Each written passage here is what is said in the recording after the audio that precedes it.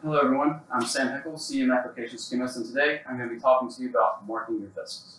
So, to start, we prefer to mark the non-Teflon parts such as the frame or even the cap of the vessel. Just make sure you don't mark or put a sticker over the vent hole where it's obstructed. You also don't want to put the stickers in between the liner and the sleeve because it can get stuck or attract microwaves, and that's bad. So what you want to do is use either of these types of stickers, right? And stick it on your frame and number it. That's pretty much it. Yeah, so that's it for the stickers. Next we have what we call a heat-resistant paint marker or a high-temperature marking pen. And you can use these on the Teflon pieces. So, for example, we like to write on the bottom of the liner so we know what number it is. That's good. You can also write on caps, or you can write on the sleeves. It will slowly wear off of the sleeves over time, so you may have to remark it a few times. That's fine. Alright, that's it for markers.